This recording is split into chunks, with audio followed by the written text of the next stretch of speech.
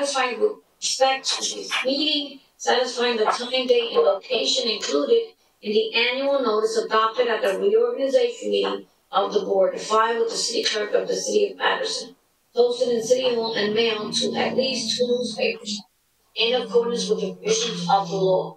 I'd like to call the roll. Chairman Paterson, is that okay with you, sir? Commissioners. Commissioner Dumas. Present. Commissioner Furman.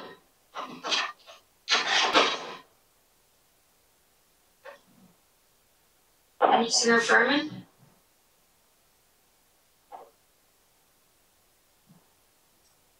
Commissioner Furman, can you hear me, sir?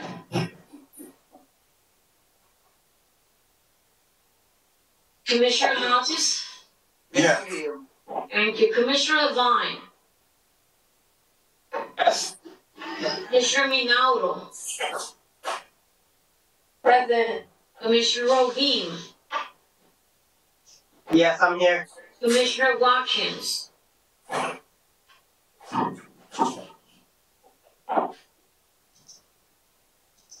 Commissioner Watkins? Present. Commissioner I don't even know, I lost my space, hold on. Commissioner Hodges? Yes. Thank you, I apologize, so we're okay. Commissioner Furman?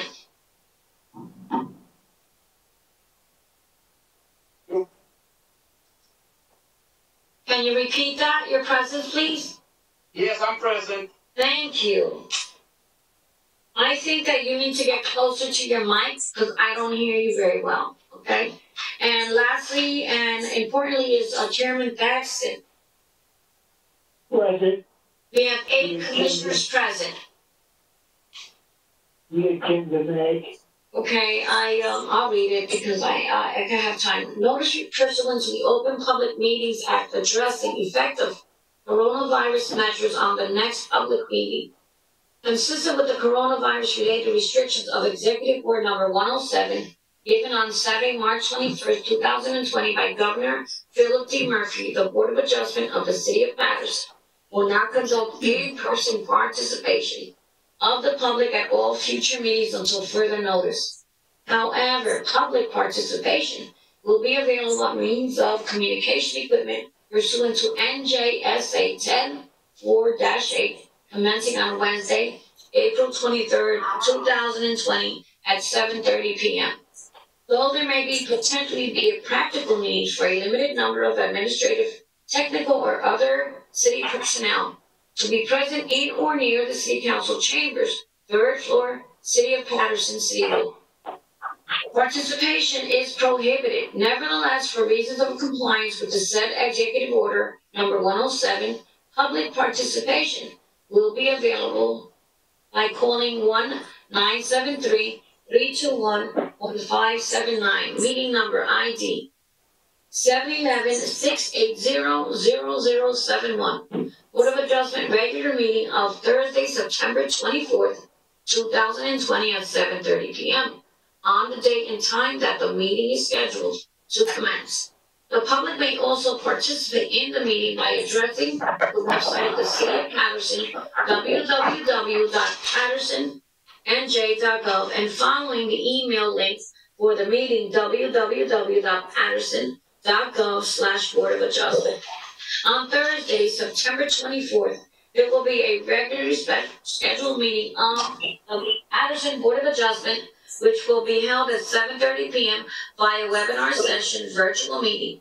The following matters will be heard. Number 1, M&M Brothers FP LLC, carried from May 28th, 2020 meeting, 577, 579 River Street, 581, 583 River Street, and 585 River Street, Lot 2004, that's 9, 10, and 11. Application to construct a new 2-story commercial building, including a basement. The first floor will consist of the Tropicana Club Bar, Go-Go Lounge, and Restaurant with basement. The first floor will contain dining area, bar areas, and dance floor. The second floor will contain 2 offices and manager security offices. The applicant is providing 16 on-site parking spaces of the 87 parking spaces that are required. This is for use both in site plan in a B1 zone.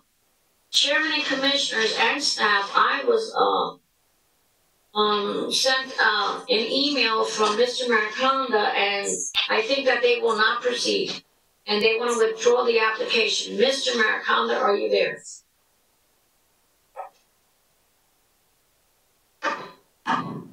Mr. Evans? Hello? I hear you, sir. Is Mr. Mariconda with you? No, he's not.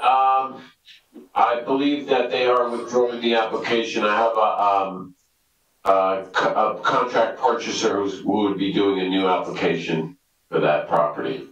So because I did not receive anything in my office, but did speak to the attorney, I have nothing formal to present to the board. But you, as the architect, can speak to Mr. Araka and see if this is something that is acceptable. Maggie, they were scheduled for this evening. The applicant's not here. Applicant's attorney's not here. I have, the last email I have, the applicant's not here. According to the attorney, Mr. Mariconda, suggested that he wanted to withdraw this application in its entirety. So it's withdrawn. Yeah, but we should vote on this. Go on. Since there was no attorney present. We don't, it's withdrawn. It's withdrawn? Thank you. The application of 577, 579 River Street, 581, 583 River Street, and 585 River Street, M&M Brothers, FP LLC, 2004, that's 9/10/11, has been withdrawn by the Board of Adjustment without prejudice. Am I correct? Withdrawn by the applicant. It's withdrawn. Without prejudice? Without prejudice, correct. Thank you, sir. Okay. Let's proceed to the second. Hope and Love International Deliverance Ministries Incorporated, 568, 572 East 19th Street, Block 3401, lots 19 and 20. Application to convert a two-story industrial warehouse into a house of worship in a residential zone. The applicant does not meet the requirements in the zoning ordinance section 500-5.3, places of worship in residential districts. The applicant will provide 13 parking spaces of 90 spaces that are required. This is for use of D variances in site plan in an RP4W 4th Court RA-2 zone. Is the applicant present? We are present. Are there any interested parties or objectors? At this time, we do not know, but we are receiving phone calls. Number 3, DTF Holdings LLC, 182, 188 East 33rd Street. No. Can I have a moment, please? 48. Block 182, 188 East 33rd Street, Block 8504, Lot 5. Application to construct a 5-story, 32-unit apartment building on a vacant 10,937.50 square foot lot. The first floor will contain 32 covered parking spaces. The second through fifth floors will contain 4 one-bedroom and 4 two-bedroom apartments per floor for a total of 32 apartments. The applicant is providing 32 parking spaces of the 61 spaces that are provided or required. S is for use both D variances and site plan in an H1 zone. Is the applicant present? Mr. Charlo did submit a letter, and I opened this meeting and now hand it over to our attorney, Mr. LaRocca. Yes, I spoke to Mr. Charlo. They're not right to proceed this evening. Notice needs to be effectuated. He asked for the first available date in October or beyond. And the understanding is that November 12th is available. One moment, sir. November 12th, 2020 at 7:30 p.m. Thank you. The only thing is that you have to put on the record, because I know he did, but waive statutory time requirements. Is that correct? Now, he waits that sort of time requirements, and he still has to notice. Absolutely. There will be notice. He will notice again? If he didn't notice for this evening, one of the reasons why I have Thank you, get that on the record. Thank you very much, Mr. Rock. Chairman Paterson, we can proceed now to the application of Hope and Love International Deliverance Ministries, Incorporated, 568, 572 East 19th Street. Proceed. Is the attorney ready to start her case? I am, sir. Thank you very much. Good evening, all.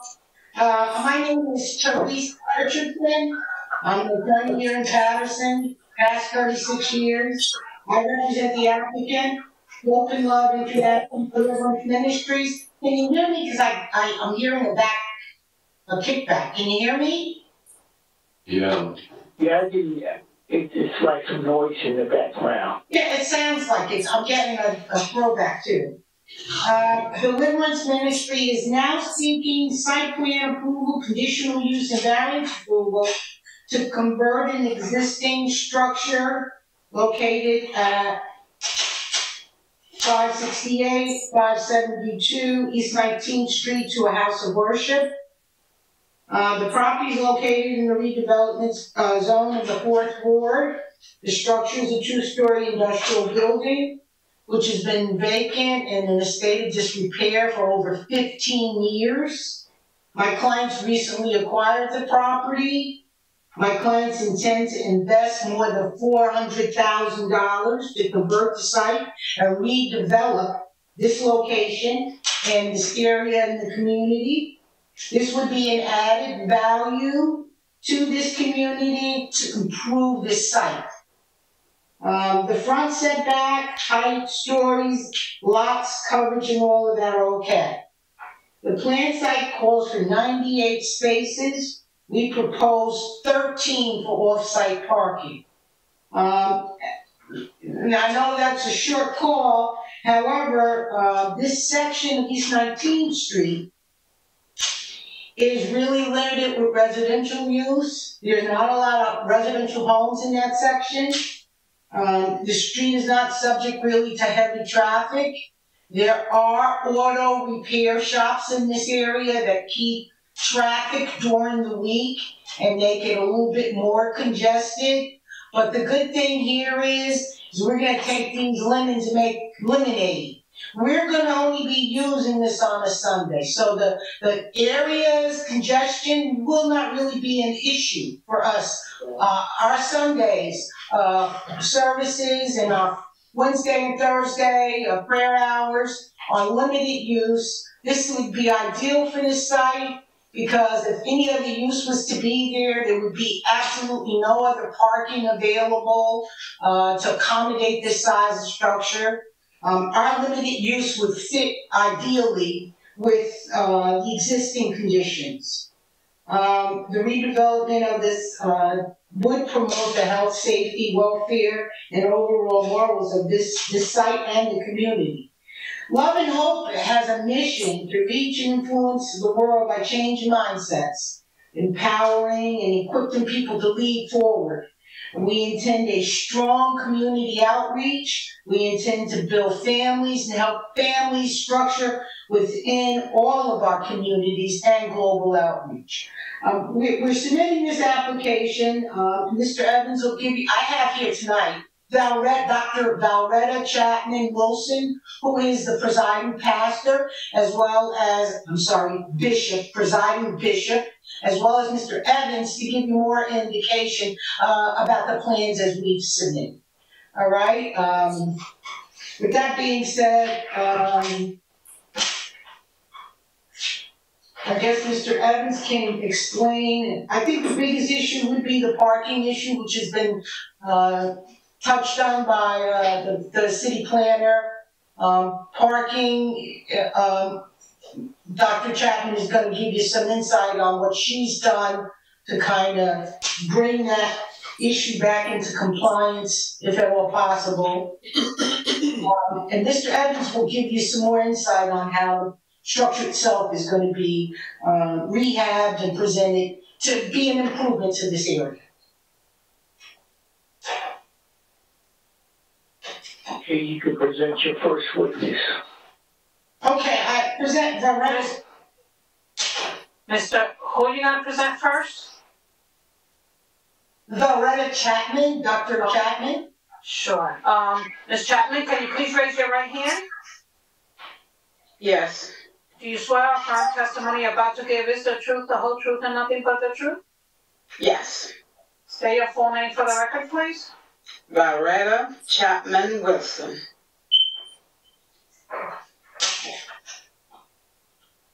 I can proceed? Yes. Thank you. Dr. Chapman Wilson, you are the Bishop of Home and Opening World International Deliverance Ministries, Yes. and you recently purchased a property at 572 East 19th Street, Yes. and you intend to convert that building, if approved, to a house of worship. Yes. Now, we understand that the building as it is now sits in a redevelopment zone, which requires, it's in the fourth ward, but requires a substantial amount of repairs. Can you explain what your repairs would be? Well, we are planning to put a sanctuary on the upstairs floor, and on the downstairs we would have a pantry and like a little banquet hall. And because what we want to do, we if approved, we're planning to have like a community pantry to serve the people who would need food and stuff like that. And also we would like to, if I can just jump to the parking, our members, most of our members live in close proximity to that area. So they would be walking, they wouldn't be really driving, and the ones who drive, they would be carpooling. And we have currently a 15-seater, and we are looking to acquire another one very soon that we would use to pick up the elderly or indigent or those who would need a ride, and we would, bus them back and forth. So we are really looking to open and praying that we will be approved, because I know we will be doing great improvement to that area, and we would be serving a great deal of people in that community. What efforts have you, if any, made to sort of return to compliance on the parking? I'm sorry?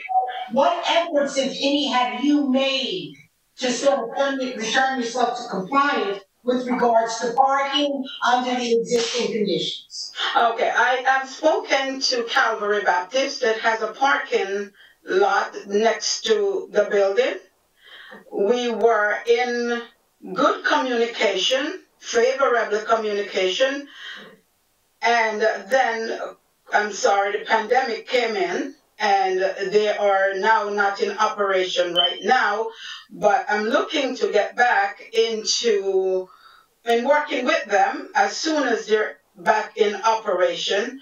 I've also spoken to some of the other businesses around the area that has parking, and I am looking to receive parking from them. But because of the pandemic, most people are not in operation right now. And our parishioners have already agreed that they will carpool, the ones are so close, some of them, they will walk to the building. All right.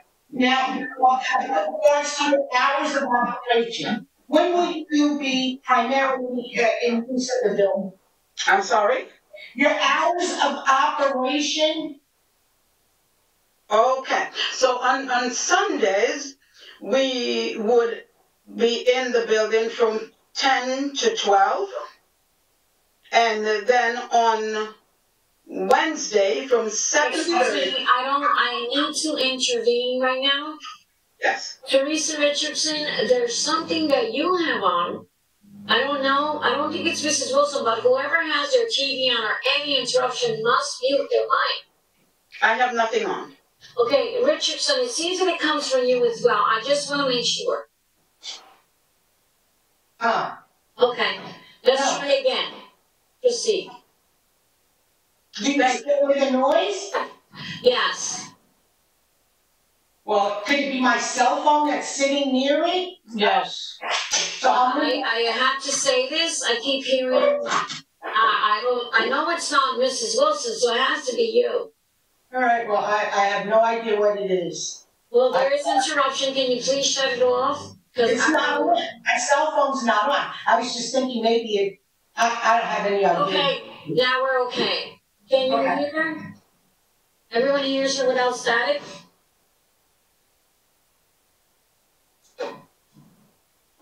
It's fine, I don't hear it now. All right, thank you. Proceed, everyone. All right. I'm sorry, Ms. Chapman. Okay. So our services, we would have Sunday morning, 10 o'clock, 10 to 12.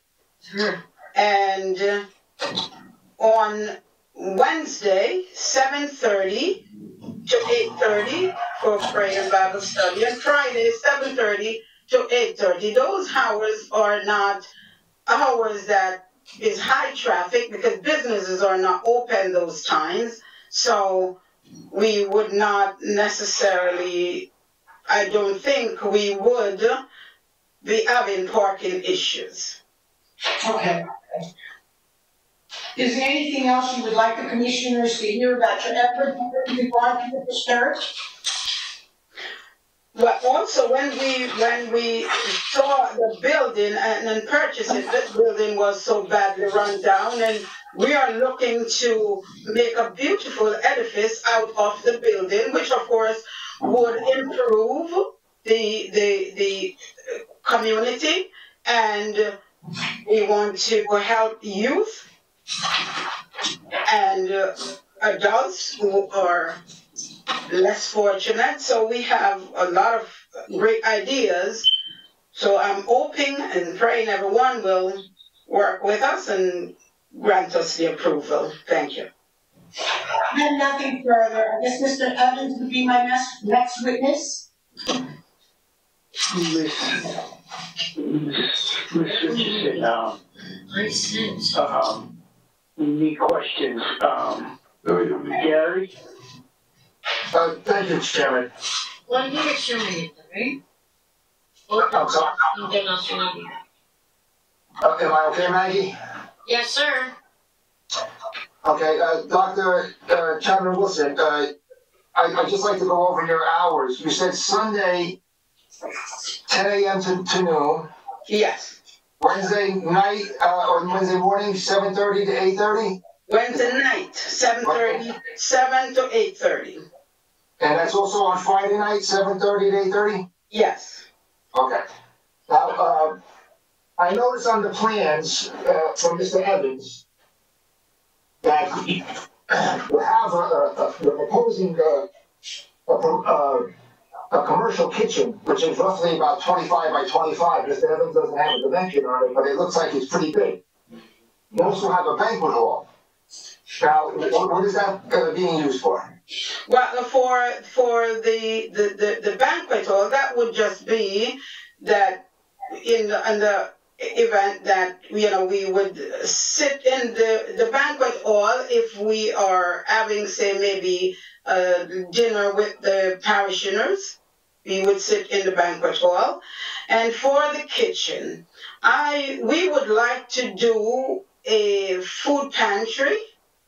And somehow, if at some point, like say Thanksgiving or so, we could serve, if we are permitted to serve Thanksgiving dinner or so, just to help people in the community who might not have a dinner. But if you're going to keep the kitchen open for the pantry, what days are that going to be? And also, are there parties or religious events for the parishioners that you have? That you have such a big banquet hall and a big kitchen? Well, obviously, it's there for a reason. I'm just trying to find out when you're going to use it. Well, if we do have a dinner, most of our events would be on a Sunday. Okay, so Sunday you would be there more than 10 to 12 then. If you have a service, then and you have a dinner afterwards, the time for another 2 hours. Sorry. Okay. Good. All right. And obviously, you're preparing a sanctuary meeting area for over 200 people. So that means you anticipate close to that amount, I'm going to guess. Is that not correct? You're making a seating arrangements for over 200 people. So I'm assuming that you're going to use over 200, you're expecting over 200 people. Excuse me, Jerry. Excuse me. I don't believe that'll be every Sunday. I don't believe that the banquet hall open every Sunday. That's just for special occasions. Correct. Am I correct? Correct. Okay, but on Sunday, do you anticipate 200 people at your services? What we are not anticipating 200 people now, but if say later on maybe, but right now, and even with social distancing, if we don't know when this pandemic might end, we would probably have maybe 100 at some point, not right now, but at some point. Okay. All right. That is all, Mr. Chairman, that I have for Dr. Chapman-Wilson. Any commissioners have for questions for the applicant?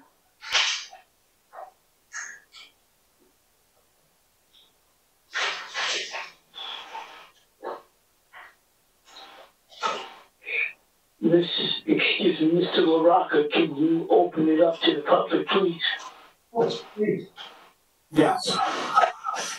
The members of the public, if you have any questions of this witness, you can call 973-321-1579. And when prompted to, enter the meeting ID number 711-680-0071. And once again, that's if you have questions specific to the testimony. You will have an opportunity at the end to speak and give a comment if you like. Now's the opportunity to question this witness about her testimony. And again, the phone number is 973-321-1579. And the meeting ID is 711-680-0071. Let's give it a moment and see if anybody calls.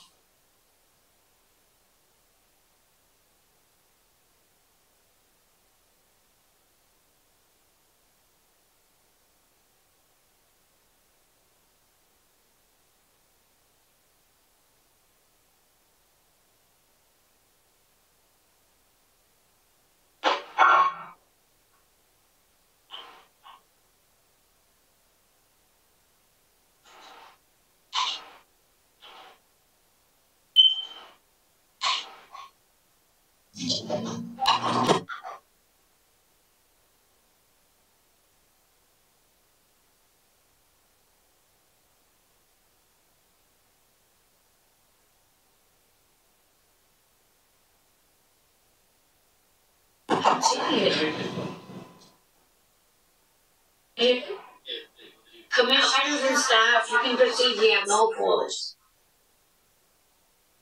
Okay. Ms. Richardson, your next witness, please. Mr. Evans, please. Mr. Evans, please raise your right hand. You swear affirm testimony you're about to give is the truth, the whole truth, and nothing but the truth? Yes, I do. Say your full name for the record. Matthew Evans, architect planner, 470 Chamberlain Ave, Paterson, New Jersey. Thank you. I'll post the plan too. Mr. Evans, you prepared the plans for Hope Club and International Deliverance Ministry? Yes. And you posted those, oh, very nice, man. You posted those online, on the screen? Yes. Okay. So you're familiar with the location 568, 572 East 19th Street? Yes. And these plans purport to convert this property into a house of worship? Yes. Can you explain S1, please? Okay, we have a submission of site plans, architectural plans. The first sheet is S1, which has been revised based on the planner's comments. Let me see what we have. We have a revision date of January, is that 18? Hold on. We have January 18th, 2020 from the planner's report of 1/15/20. So those are the revisions. I'll go through those based on some of the comments in the letter. The proposed property is basically a through property. It goes from East 18th Street to East 19th Street. It's an existing industrial building which is vacant for many years. I believe it was a machine shop previously before the church had purchased the property.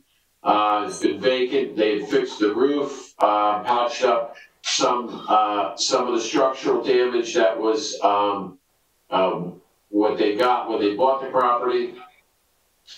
And the improvements which we would be doing, we have a small one-story addition on the first floor, and we are improving the main entrance, which is East 18th Street. We have an existing driveway, which we would have an in and out driveway, and we're going to pave that parking lot and provide handicap parking for the main entrance of that church conversion. This would be an adaptive reuse of the existing structure, which is encouraged in the redevelopment zone. And as you know, if you've seen the building passing by, it's in disrepair, and I believe the church wants to spend money and make this and improve this into a house of worship for them. I'll go through the variances. The properties in the RA2 zone, that's the 4th Ward redevelopment zone.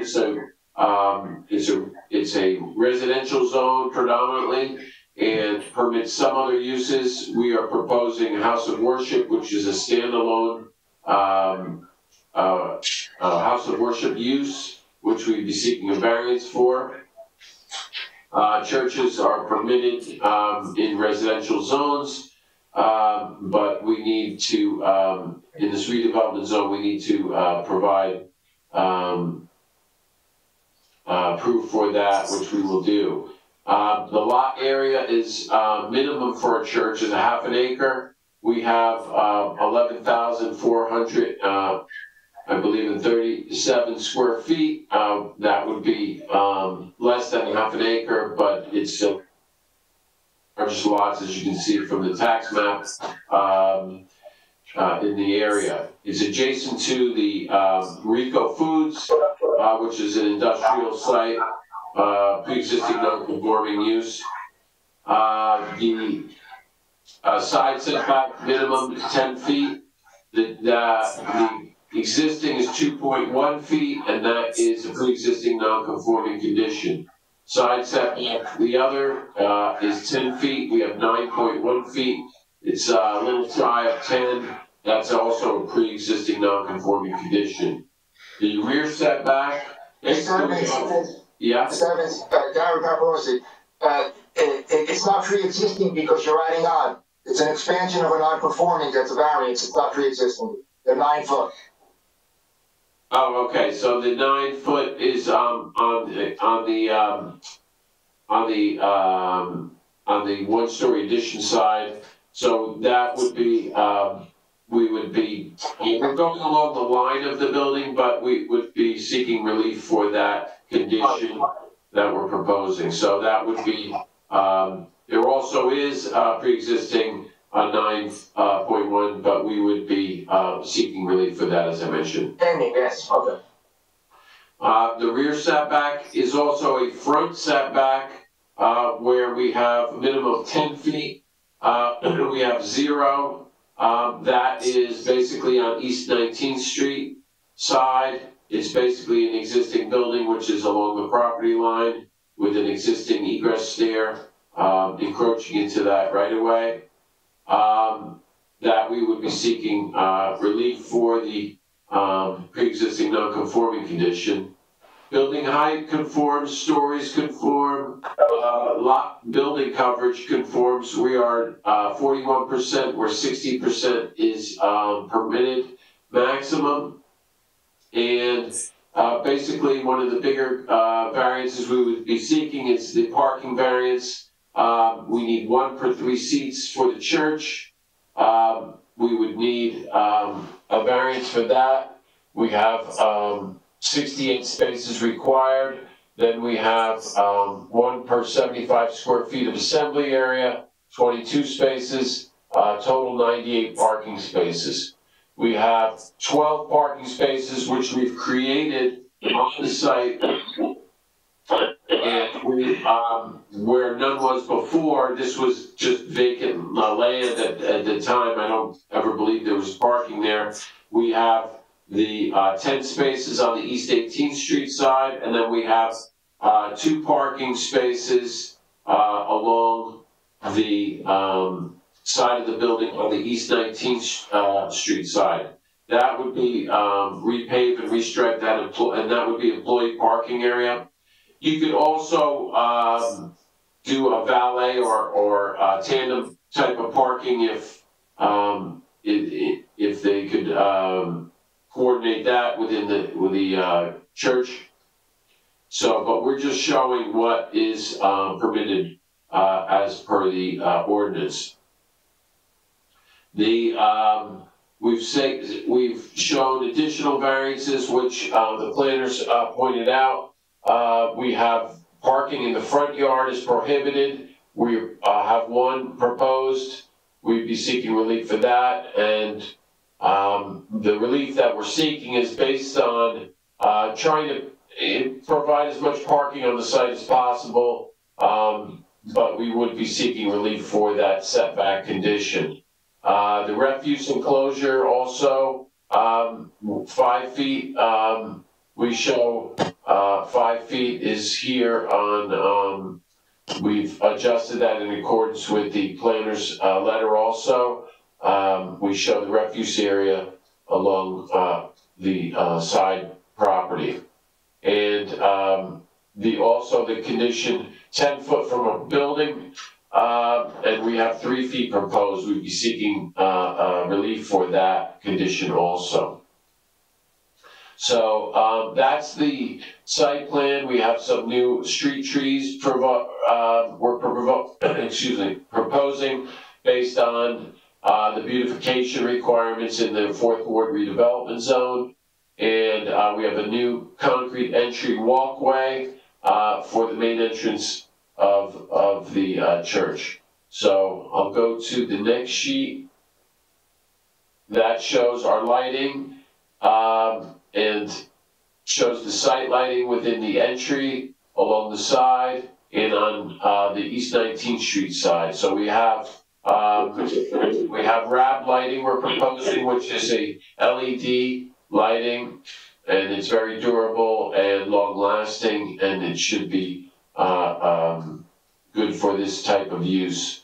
We show the refuse area enclosure with trash details, and then we have curb details, sidewalk improvement details, sign details for the site improvements that we're proposing on the property. We have the next sheet shows the architectural plans. So we have both plans. The first floor plan, the area is 4,236 square feet.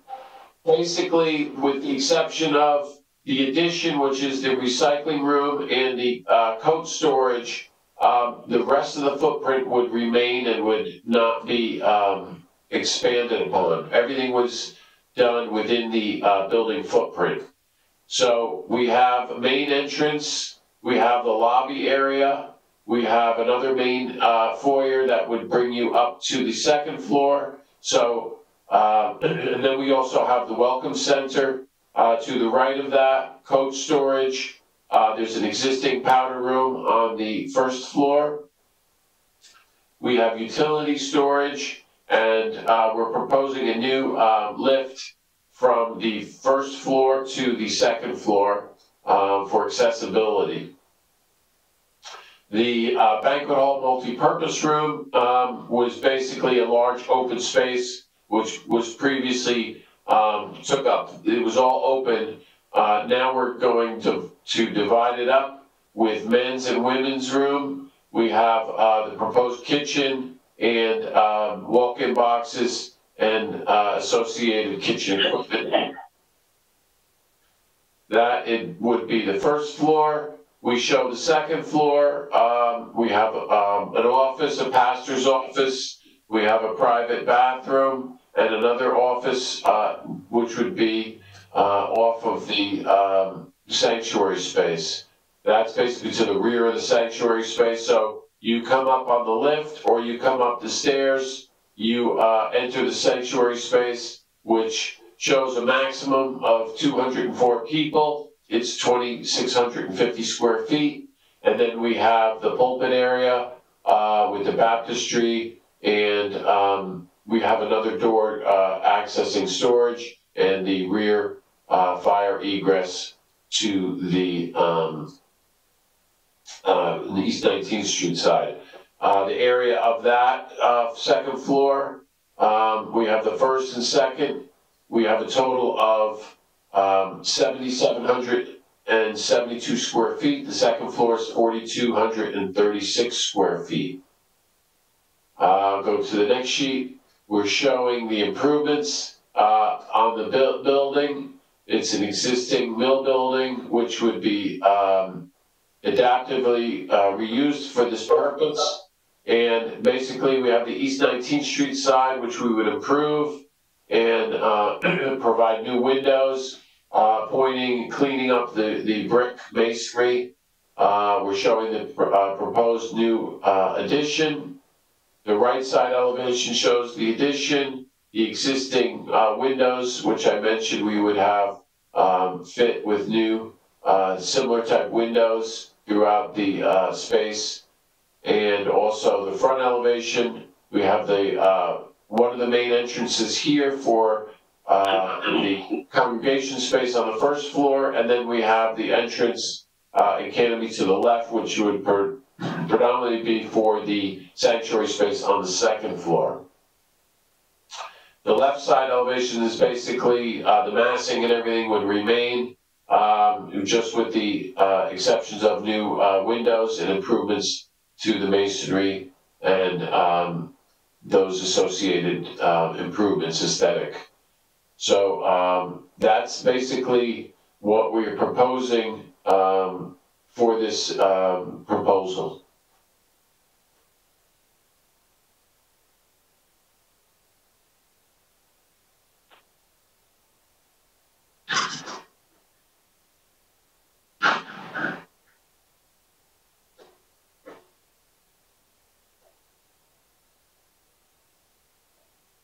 Mr. Evans, are you finished? Yes.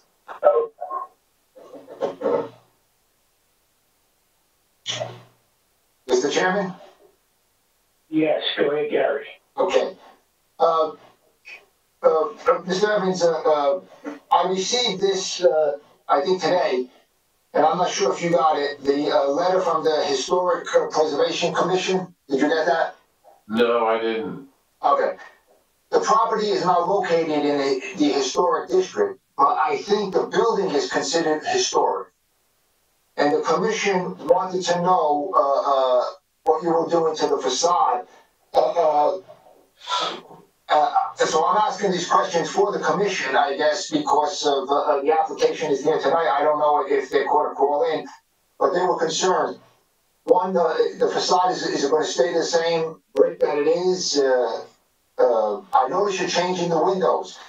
Is that going to change the look of the building? Is it going to change the historic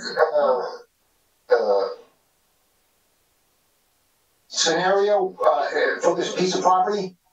Well, we want to keep the, I mean, as you can see from the elevations we've drawn, we really haven't done anything, you know, altered the structure. It's basically, it appears to be, you know, actually the way it was constructed originally. We would like to put the windows in and do an appropriate window style that, if it were required, we would meet with John Franco from Historic Preservation and submit a sample of the window or any other materials that they may need to see as part of the improvements we're proposing. The East 18th Street side would probably be the most changed, but we have basically just entrances and canopies, which would be the main alterations to the property. But you can see the windows would remain,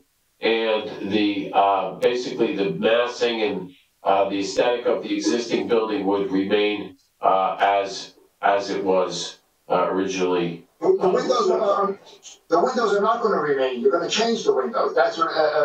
Are you going to change them? In other words, are they going to look? The windows have that look that they have now, or I guess this rustic historic look, or you're going to put in like Pella windows that are modern and, you know. No, even I show here the note, it says replace existing windows throughout to match existing style. So the style of a large double hung would remain, and we could you know, dialogue with Historic Preservation to see if there's anything that they would want to see. We've done it in previous applications and been successful throughout properties in downtown and the historic districts. Okay, that's good. I think the commissioners would like that because they did have some questions to Historic Preservation. Also, what about signs? Are there going to be any flashing signs, any ID signs? I didn't see anything on the plan. Well, we're just, well, I mean, standard directional or signs that would be permitted in the zone. Any other type of signs that would be proposed would be have to come before a board if they didn't meet the criteria of the ordinance, especially if it's a flashing sign or a large LED sign or something like that. There's been some other churches in the area, immediate area, that have signs, and they've gone through appropriate courses to get the signs approved or modified. Okay, that is probably another thing. I'm sure the Historic Commission doesn't want one of those flashing signs that tell you upcoming events and stuff like that in different colors, because I guess it would take away from the building itself. Now, just to go over the variances, I think you went over them all. Aside from the use, minimum lot area is 21,780 square feet. You're providing 11,437.8. The side setback, 10, and you're proposing 9 because of the expansion. 98 parking spaces are required. You're proposing 12. The dumpster must be 10 feet from the main building, and you are now at 3. No front yard parking is allowed. You're proposing front yard parking, and parking must be 3 feet from the property line. You're proposing 1 foot. Does that take all the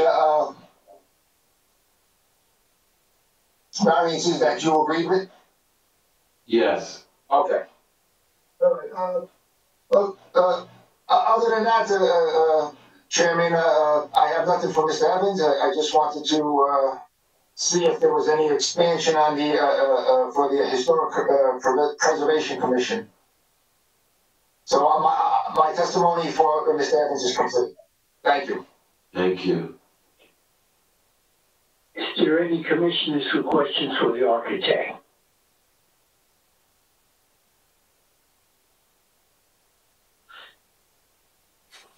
Yeah, this is Jonathan Hodges. How close are you to the Calvary Baptist Church and their parking arrangements? So, let me look at go to the tax map here.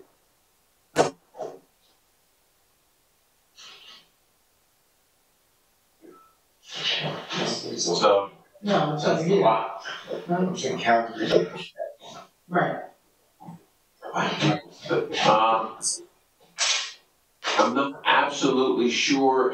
Let me get my, we're on this side. I believe Calvary's here. Let me see where we are. Let me zoom in a little more. So I believe, this is the, Calvary site, on East 18th and, what's this, 11th, 12th Ave, I believe. Here, so we have... Mr. Evans, if I may, yeah. Adjoining property, the site to be converted, my client's firm, there is a separate lot owned by Calvin. Oh, that's right directly adjacent to it. Exactly right. And it has 28 spaces for parking there that is not really being used. It's being used by the car lot across the street. And it's not being used on Sundays. So that is what they were talking to them about, because it's right next to the building. Not the church itself, but the parking lot adjacent to the property. That's correct. Yes, sir. Yes, sir. But you don't currently have an arrangement or any kind of, just you're in discussions, but you haven't really formalized any plan. As a secretary, Mr. Commissioner Hodges, have not, the ad came into the paper only for what's at front of us right now. I haven't had any lease or anything admitted into this. If not, the ad, the public notice would have included that, so I think that the attorney must answer this question. Well, I concede that, but although we were in negotiations, due to unforeseen circumstances. You may be in negotiations, but it's not presented in the advertisement. I should have had this brought into my office for my plan for the attorney to discuss it. So I don't think this is something that should be discussed, because the advertisement in this meeting must be either discussed or carried to another date to include this project, this property. I totally agree. And no inspection has been made there, Ms. Richardson, for that availability, if it is there. Okay. On the plan or garage, so I wasn't aware of anything like that, so I didn't make any inspection. 1, to see if the spaces are there. 2, to see if the lot is striped. 3, if there's access. So I don't have any report on lot 10, which is the adjoining lot. I understand completely. I would like to really address my chairman at this moment, please. Chairman Paterson, as well as you know, and commissioners as a secretary, and Mr. LaRocca, this should have been made very aware to me and to Mr. Gary even before me, but you can't present a case if I didn't put it in the ad. And on top of that, I don't think that this is something that should be brought to any commissioner or the public if it hasn't been advertised? Ms. Burgess, by all means, I absolutely agree, but I believe Mr. Hodges was just trying to get a feel for the location next to, not that we have any additional parking promised to us or we're under any lease agreement or any other agreement. We were just trying to get a feel for what's in the immediate area. That was only for information purposes only. I understand, but as the secretary to the board. Hold on, Maggie, hold on. Everybody, if you're not speaking, please mute your mics because there's a lot of background and echoing. Council, you're not asking for that to be considered as parking, correct? No, sir. We're not asking it to be considered as part of this application. We can strike the whole conversation as to the possibility of that being parking, correct? We can, because it's not part of the application, correct? We can proceed.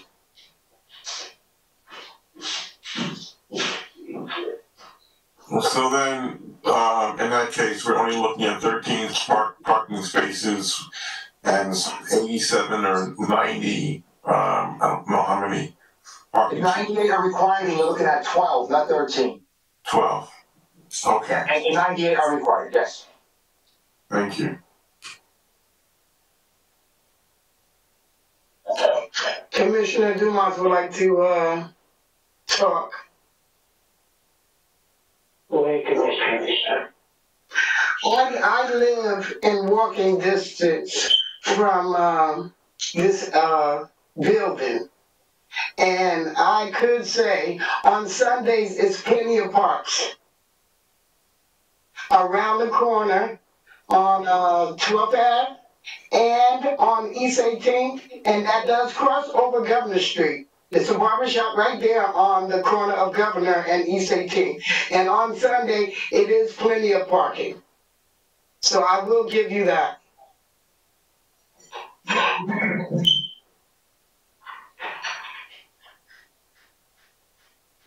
We intend to take advantage of that at this point, but we will continue effort to try and come in compliance. We will try to reach out if the need arises. We hope to have this be a very flourishing community location for everybody to take advantage of.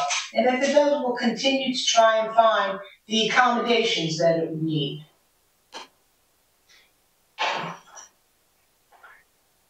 I have a question for the pastor.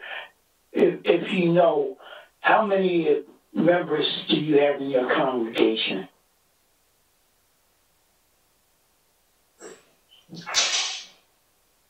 Bishop Chapman?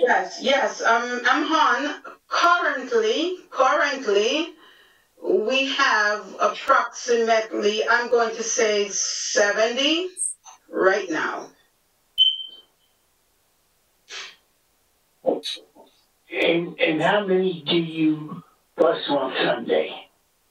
On Sundays, most of our parishioners, they carpool, and we maybe bus probably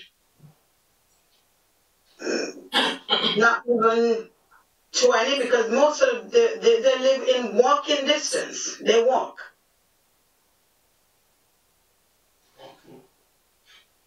And those who don't, they, carpool, they come together.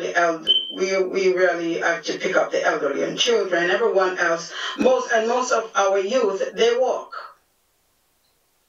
Because I'm a nurse and we're big on exercise too, so they do walk. So I'm sorry, that's what I'm proposing. I definitely don't believe we will have a problem with the parking. And out of the people that usually use the van, do they drive? Are they drivers or do they have, or don't they have license? Some do have license and some don't. But the persons who we have designated deacon to drive the van. Okay, thank you. You're welcome. This is Commissioner Watkins. Can you hear me? Yes. Yes, go ahead, Commissioner. I visited that site last night, and the place I had to park was on the East 18th side and your driveway. And there was no church. The business was closed, which was the car facility on the corner of 12th Ave and East 19th Street, who always, when it's open, cars are double parked on 12th Ave and East 19th Street. The only spot I was able to find a park last night was in your driveway. And this was around about 8 o'clock last night. I was checking out the facilities. And not only do you have Calvary Baptist on 12th Ave, because your facility is right in the middle of the block of 12th Ave and 11th Ave. On 11th Ave, there's another church. Mm-hmm. On 11th Ave and 10th Ave, there's a big old apartment building that goes from 10th Ave to 11th Ave. And those people are trying to find a spot to park. When you say you have to have at least 86 parking spaces, it's going to be a disaster for parking because the streets are narrow and people will be double parking all over that area. So we're talking about COVID right now. When people are allowed to park or come into these buildings with the 3 churches right there, it's going to be double parked all over the place. So we must take all of that into consideration. Well, I am thinking maybe that might be unforeseen, but I have been there late, like 7 or so because I like to drive by just to check on the building, and there's always plenty of park in the nighttime. When you go that time, I never really had a problem to park, and I don't allow parking in the driveway, so I don't park in the driveway. I park on the street. I really never had a problem finding a park that time in the evening. If I go there on a Saturday in the daytime or a weekday in the daytime, yes, but that time in the evening, I never had a problem with parking. So like I said, maybe when you went last night, maybe something was going on, but normally I don't. I don't see that.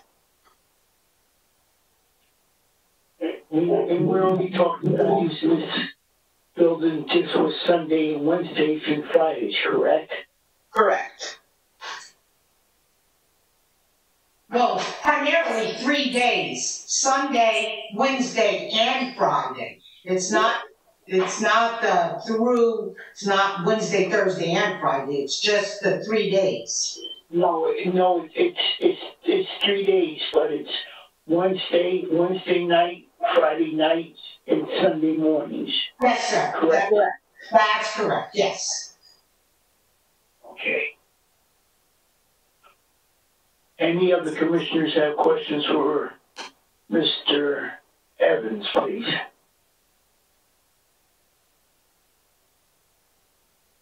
If not, Marco, can you open up to the public, please? Yes, Mr. Chairman. Members of the public, if you have questions of the architect with regard to this testimony he just gave, please call 973-321-1579. Again, the phone number is 973-321-1579. And then when prompted to, please enter the meeting ID number of 711-680-0071. Again, the ID number is 711-680-0071. And this is if you have questions of the architect. Let's give it a moment, see if anybody calls.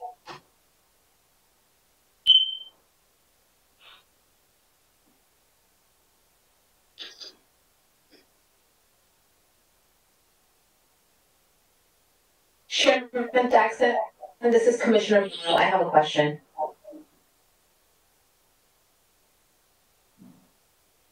Chairman Jackson? Yes. Commissioner Minauro has a question, then I'll open it up to the public. Yes. Go ahead, Commissioner. My question, I don't know who, I think maybe from Mr. Evans, is there a drop-off designation for the bus? Designated an area? There's no designated drop-off on the site plan. There's nothing shown, or we didn't propose any at this time. But the East 18th Street side basically is the front entrance. That would be the side that would most likely be used for the drop-off and pickup. There's a, let me go into this here 1 minute, I'll get you that. And so we have in and out curb cut. The buses would be able to enter coming in the entrance arrow here, you can see, and then they could turn around. We have 34.3 feet between the two parking spaces, which 24 feet is the minimum required in its normal backup space. So we have an extra 10 feet for circulation within the site. So that would give us ample space for buses, or like the smaller buses, to come in and pull in adjacent to the entry and then pull out for drop off and pickup.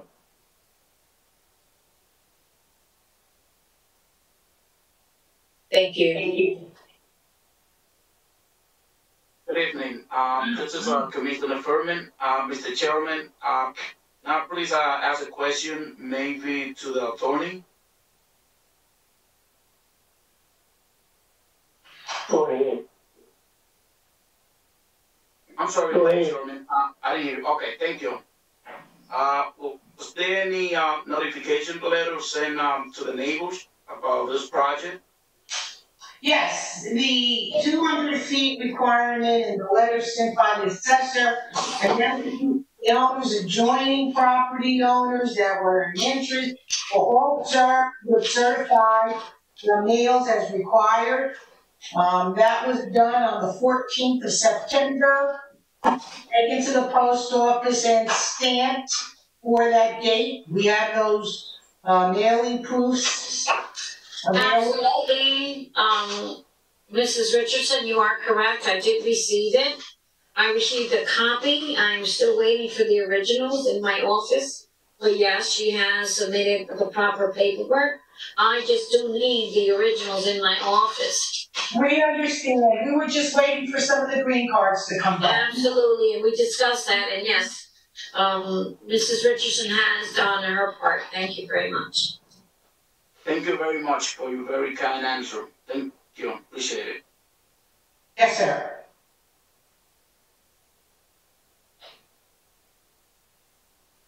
If there's no more questions from the commissioners, you want to open it up to the public. Is there any calls?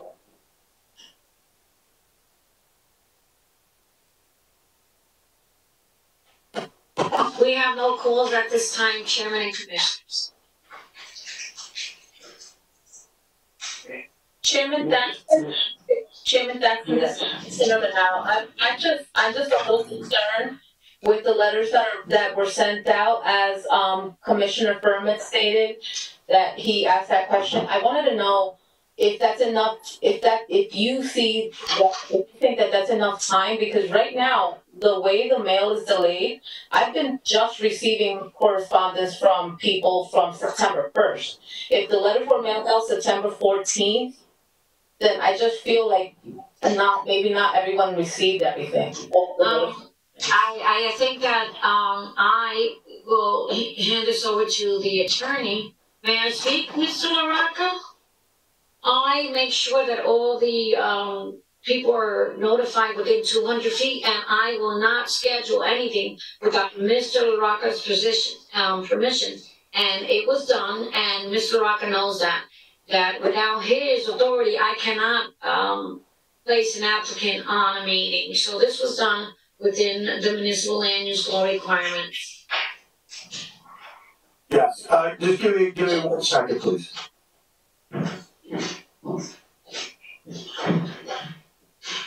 What? Please.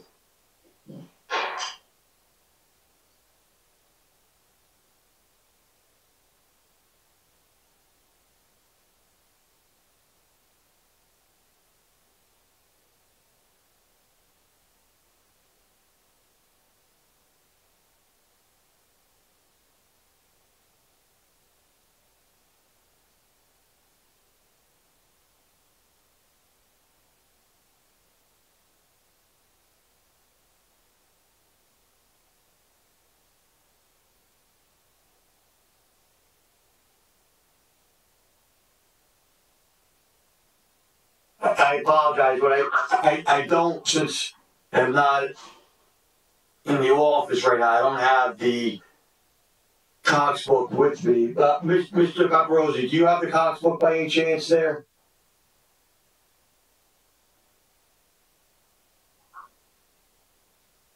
Yes, I have a Cox book here. Can you do me a favor? What I wanted to do is I just wanted to read the language that maybe Ms. Richardson could do, just for the benefit of the commissioners, where it deals with the mailing requirement, the notice requirement for mailing, the timeline. I'm trying to pull it up myself online so I can just read it for the benefit.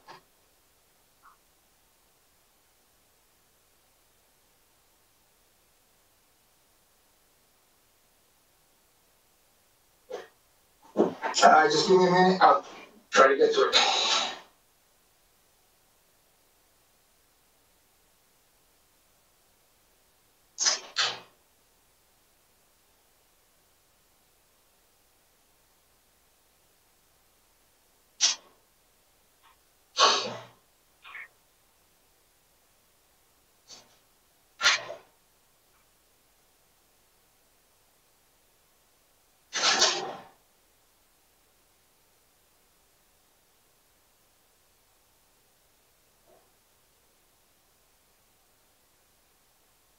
I have Ms. Caparozzi. So you got it? 18-1.2? Well, it's I'm in the actual the notices. NJSA 40:55D-15, section D, a notice. Notice by personal service, certified mail or email with confirmation that the email is delivered shall be made to the clerks of the adjoining municipality. Well, that's for municipalities. Hold on, we get for the 200-foot list.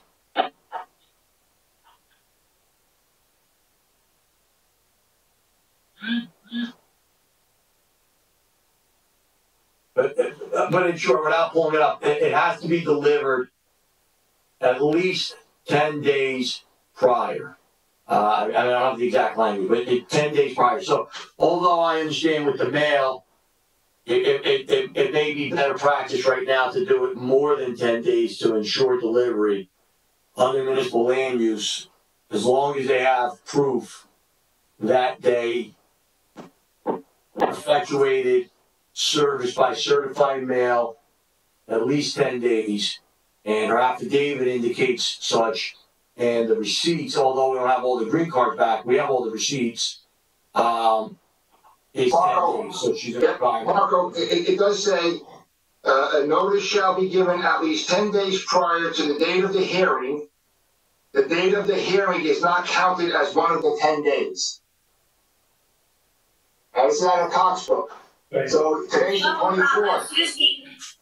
May I interject here, Mr. LaRocca? Oh, hold on a moment. What day was it? What day was it dropped off today? If it was dropped off on the 14th, the 24th is not counted. So I don't know if. I really don't know why we're making a big issue out of this. Still 10 days. Gary, still 10 days. Now, Maggie, did you receive a copy stating that they were mailed out? I you have the receipts? Chairman? Yeah, I'm here. Okay, I'm here. I'm looking through the file. I'm gonna explain and rectify this because, I submitted the letter and the list of property owners on September 11th to Teresa Richardson.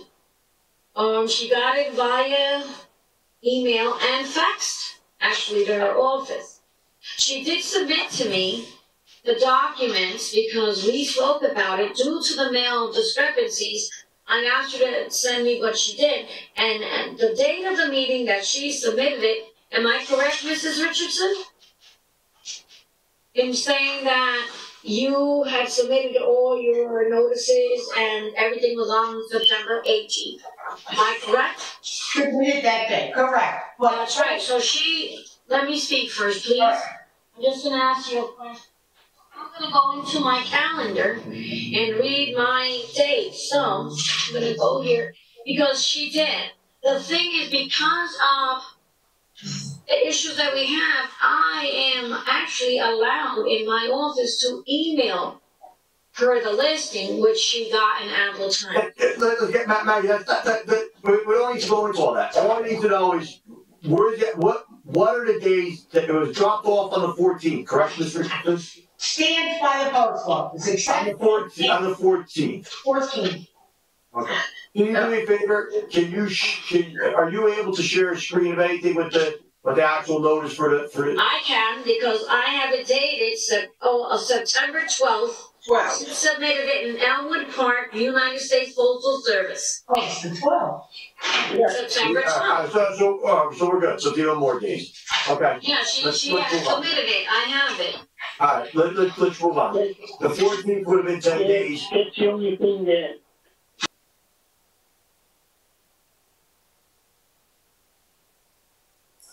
We have no callers at this time, commissioners and staff.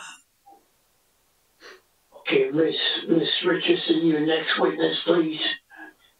That's it for our case, sir. We have no other witnesses.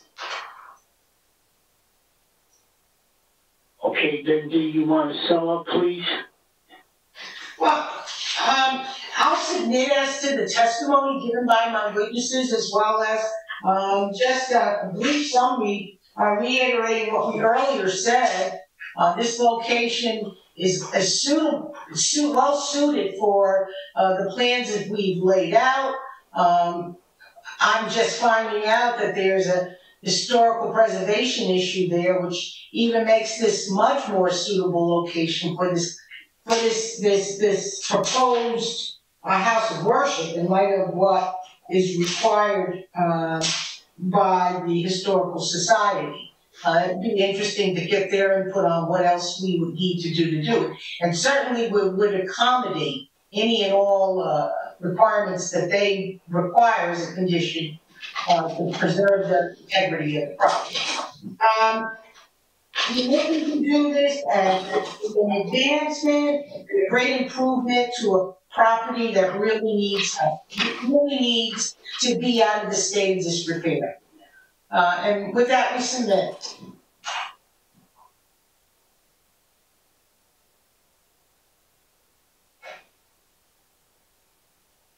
Are you finished? I am. Well, Mr. Araka, should you read this in the record about historic preservation? I don't know what to do with this. I never seen it. This was news to me. What do you have? You have a letter there, Maggie? That's fine. Board Exhibit 1. Absolutely. Give me 2 minutes, please. Ryan?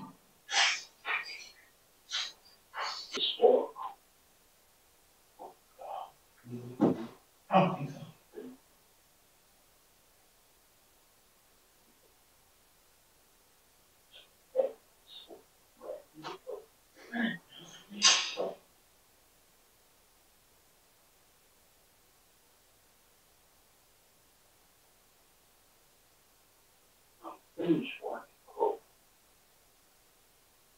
This is an unquote. Yeah.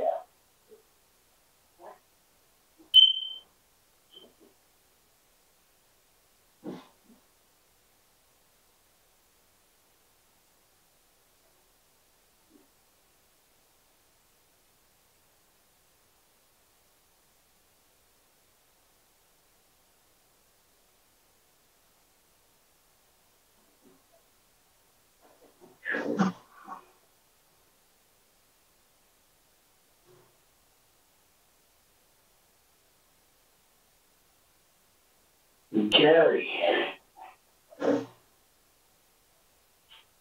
Yes, sir.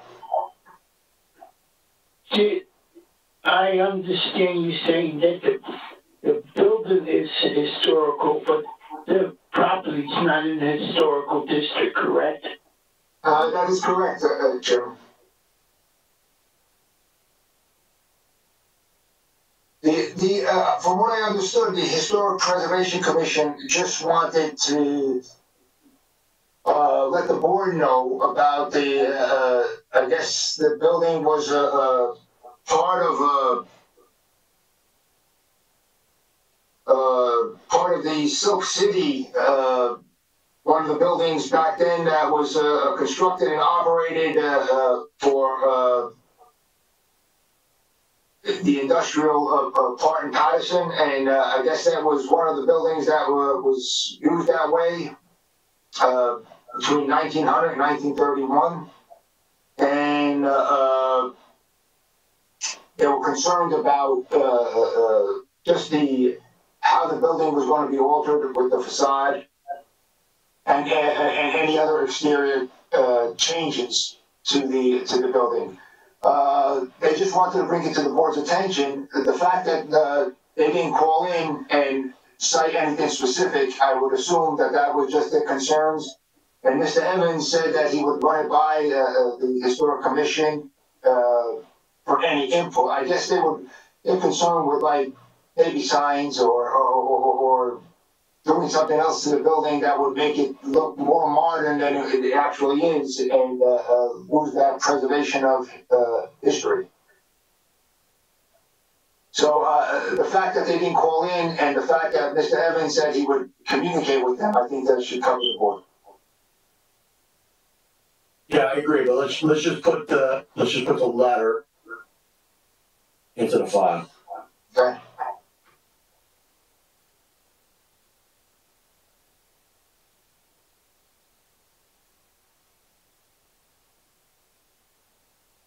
Okay, Maggie, you have to slide the letter up or shrink it a little bit so that they can read it. That's just the headline.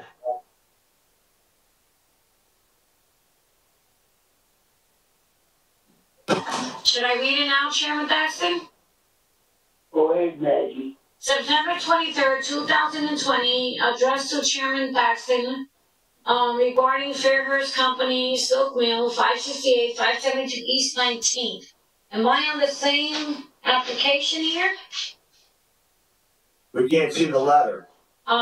Excuse me, gentlemen, I can't see the letter. You gotta either shrink it or scroll it as you read. Gentlemen, they can't see it. Shrink it. Can you see it now? The heading. Can you see it? That's the heading.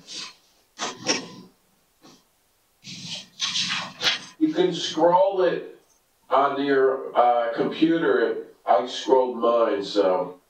You're able to scroll it? I tried. Yes, you can scroll it. There's if you don't have a dial on your mouse, there's a bar to the right, and you can just up and down. Yeah, put your mouse on the bar and drag it down. No, they want to see this. Do you see that now? Yeah, the problem is, although we could scroll it, it needs to be scrolled or done in a way so anybody who's watching the public can see it as well. All right, so can you share this with the public? You just have your IT guy scroll it for him. We're working. Just gotta give me a minute. Hold on. Okay. For the record, we're going to mark this as Board Exhibit 1.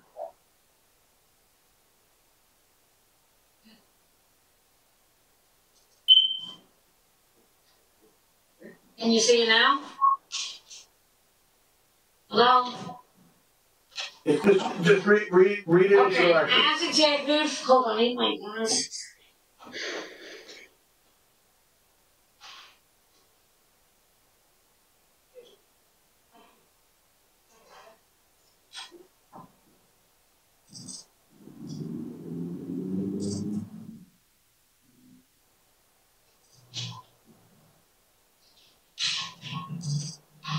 Okay,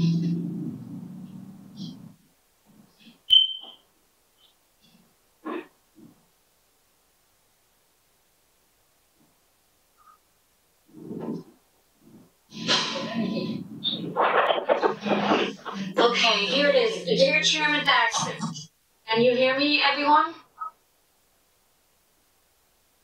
Yes. No? Okay, as Executive Director of the Historic Preservation Commission, it is incumbent on me to provide comments for the July 18th, 2019 Board of Adjustment application to convert the subject industrial mill into a house of worship.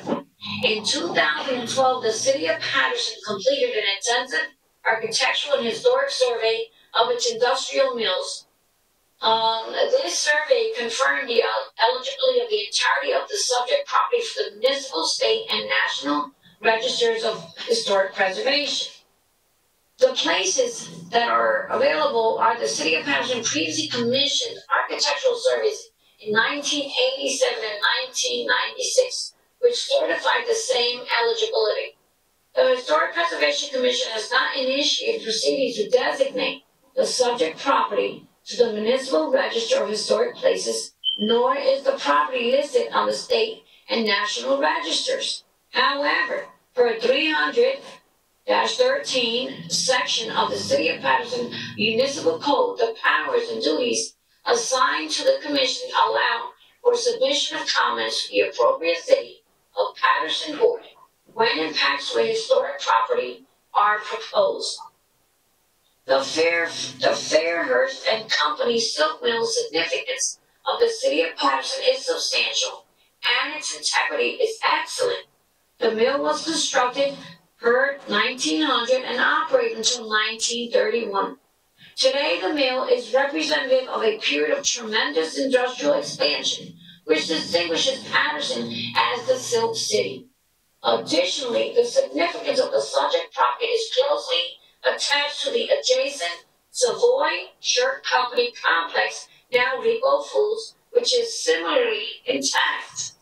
I respectfully request of the Board that as the Board considers the submitted application, the Board also considers stipulating Historic Preservation Commission review to ensure that all exterior changes are executed in accordance with standards, guidelines, and best practices for the treatment of historic building. Sincerely, J. Gianfranco Archimede, Executive Director, Historic Preservation Commission. And this is his letter from the City of Paterson. Thank you. Thank you for that. It was a mouthful, but this is what he stated. And I did send this to everyone. I apologize if you did not get it, but this is something that Gary Paparazzi can address with Mr. LaRocca and our chairman. Thank you.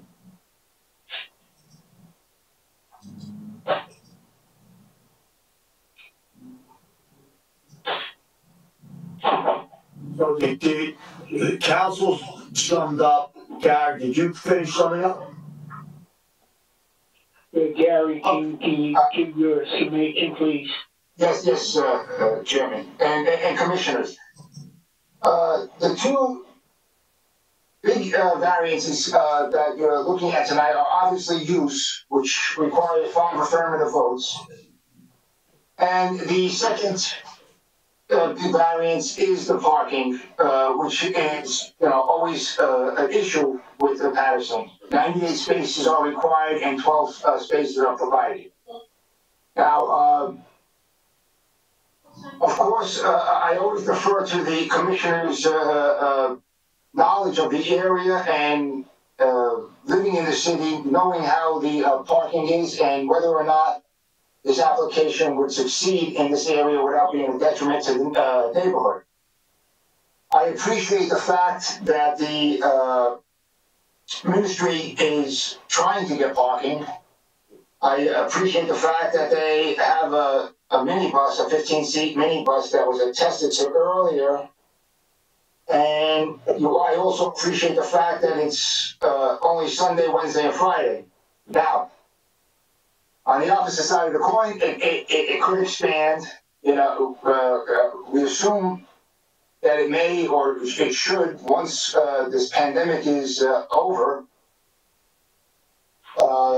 I know it is a walking distance to a lot of the parishioners, but you also have to take into consideration bad weather, inclement weather, rain, and weigh everything accordingly. So again, I defer the parking to the commissioners and their knowledge of the area, and it's just that the use variance would need 5 affirmative votes. That is all, Chairman, and I would answer any questions that any of the commissioners have if there are any. Thank you.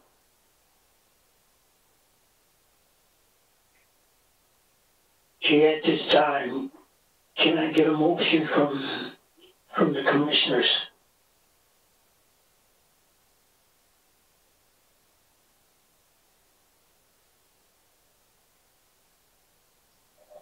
I'm here, Chairman. Commissioners, ready for the vote?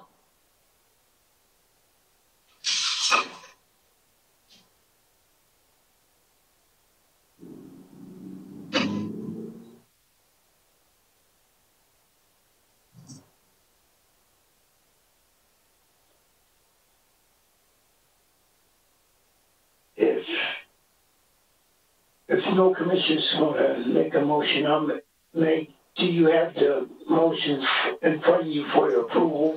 Yes, I do, sir. One moment.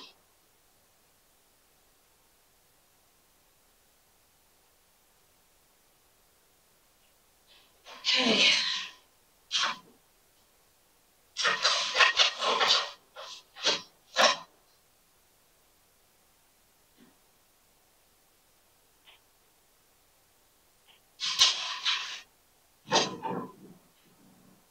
Chairman Paterson, what is your motion?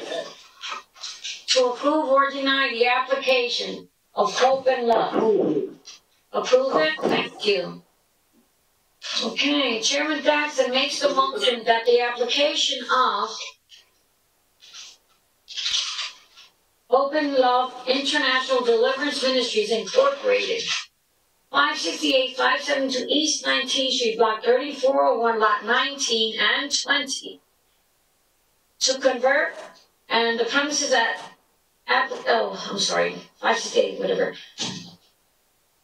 to use, okay, to approve the application to a 2-story industrial warehouse into a house of worship in a residential zone. The applicant does not meet the requirements of the zoning ordinance section 500-5.3, places of worship in residential districts. The application will provide 13 parking spaces of the 90 parking spaces that are required. This is for use both D variance to the site plan in an RP4WRA-2 zone be granted. Any amendments or conditions to the proposal? There were none. And subject to the review and approval, if applicable, of the following, but not limited to: city engineer, Passaic County Planning Board, Passaic County Engineer, HEP, Soil Conservation District, and building codes of the state of New Jersey. So it is moved by Chairman Paterson and seconded by? Good evening, Commissioner Furman. Second. Thank you, Commissioner Furman. Chairman, may I proceed with the vote? Go ahead. Commissioner Dumas, yes or no? Commissioner Dumas? Yes. Commissioner Furman? For the record, before my vote, Mr. Chairman, can I please make a comment? Absolutely. The reason my vote is yes is because I believe this project is going to benefit a lot of people in our city of Paterson. And in addition, we are improving the building that has been abandoned. My vote is yes. Thank you, Commissioner Furman. Commissioner Hodges, your vote, please. There's no. I would be much happier if the additional parking consultant were part of the application, and I am very concerned about the fact that you've got a potential of 200 seats there. You only have 70 some odd current parishioners. The expansion doesn't seem to have any place to go, and may be creating a burden on the community. I do wish luck, and I hope that they are successful in expanding, but I don't see how the conditions are currently right for that. Thank you, Commissioner Hodges. Commissioner Levine, yes or no? No. Commissioner Minaldo, yes or no? Commissioner Rowley, I'm sorry. Sorry, I'm here. My vote is no, and I concur with Commissioner Hodges where there is ample space for growth inside the building, but however, outside the concern for the parking is just too overwhelming. So my vote is no. Thank you, Commissioner. Commissioner Rohim. My vote is no. Thank you. Commissioner Chairman Daxton, your vote. Well, my vote is yes, but there might be room for 200 people, who knows? But it's a house of worship, and we need more houses of worship in the city of Paterson. Not only in the city of Paterson, but all over. So, and I know you're probably concerned about parking, but parking's going to be a big issue in the city. It's always going to be an issue. But my vote is yes, Maggie. Thank you, Chairman. The vote is 3 affirmative and 4 no. Mr. Baraka, what is his application? That's a deny. His application has been denied. Open Love International, Deliverance Ministries, 568, 572 East 19th Street, has been denied. Thank you, everyone, but we do have 4 minutes and resolutions to be adopted. Whenever you're ready, Chairman. Go ahead, Maggie. We have minutes for May 28th, June 11th, June 25th, and July 9th. Can we have a motion to approve the minutes? Did not hear that. Yes, Mr. Hodges. Hodges, thank you. First motion for minutes. Can we have a second motion? Second, Commissioner Rohim. Thank you, Commissioner Rohim. Roll call is as follows.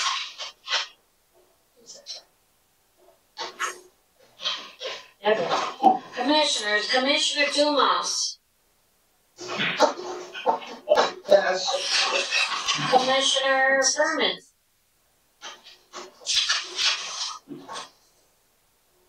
Commissioner Furman?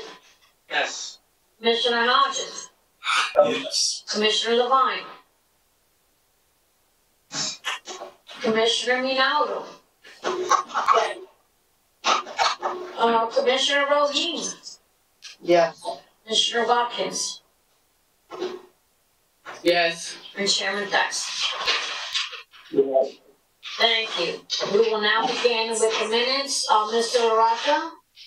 Yes, this resolution that's for adoption is a resolution of approval for 2071 Marriage Street LLC for property. Can everybody please mute their mic? For property located at 108 4th Avenue, Block 2111, Lot 17, in the R3 zone.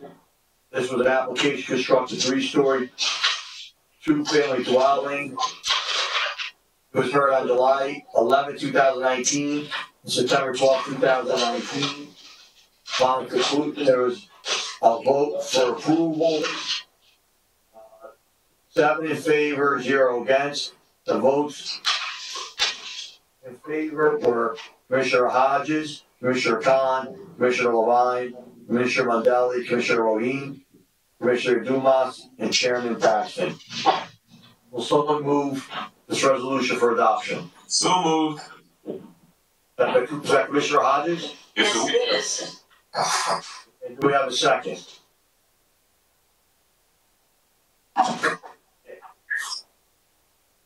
Commissioner Dumas, second. Thank you, Vice Chair. Commissioners, Commissioner Dumas, Yes. Commissioner Hodges, Yes. Commissioner Levine, Commissioner Roheen, Yes. and Chairman Daxton. Thank you. The next application is for East 35th Street Holdings LLC, a property located at 503-505 East 35th Street, Block 7901, Lot 30 in the R2 zone. This is an application that was heard on April 9, 2020, and May 28, 2020. At the conclusion, there is a motion for denial of this application made by Commissioner Newboss, which was seconded by Commissioner Hodges. There was 6 votes in favor of denial, one vote against denial. It was denied on motion. Commissioner Dumas, Commissioner Hodges, Commissioner Mondelli, Commissioner Roheen, Commissioner Soriano, and Chairman Daxton voted in favor of denial. Commissioner Levine voted against the denial. Will someone move the adoption of this resolution?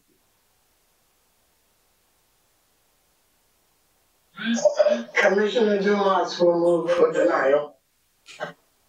We have a second. Second. Second. Commissioner Hodges?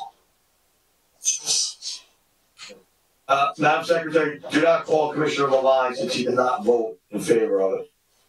Duly noted.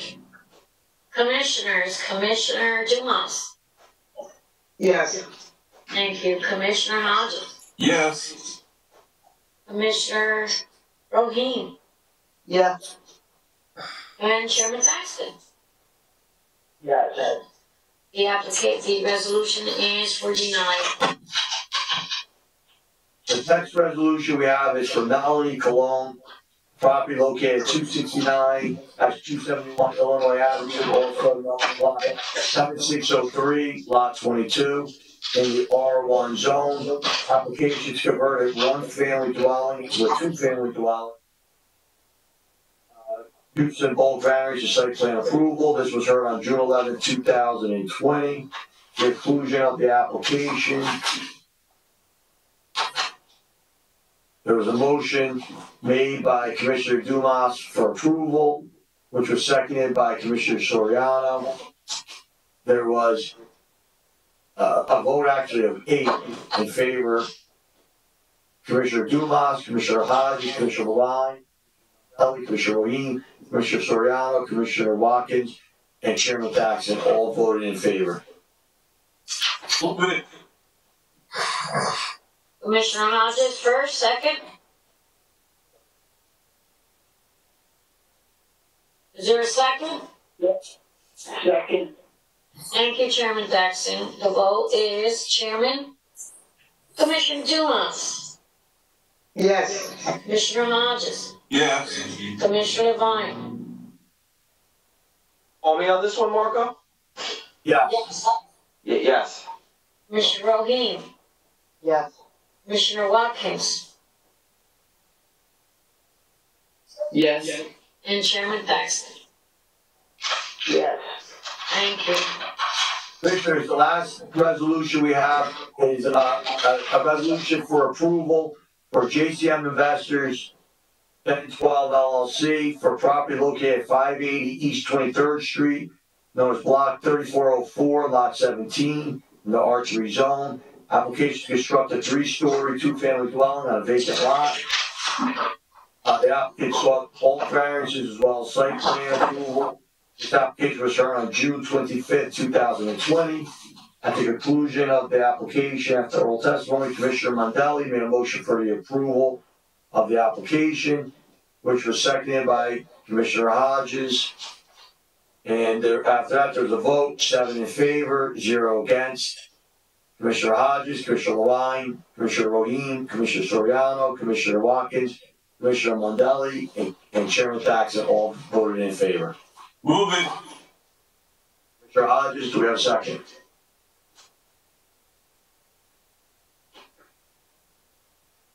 Second. Chairman Paterson seconded. Please poll the board. Commissioners, Commissioner Hodges. Yes. Commissioner Levine. Commissioner Roheen. Yes. Commissioner Watkins. Yes. And Chairman Paterson. Yes. Thank you very much. There are no more resolutions or minutes. We have no further business for the Board of Adjustment this evening. Thank you. Meeting adjourned. Good night now. Everybody. Well, good night, everyone.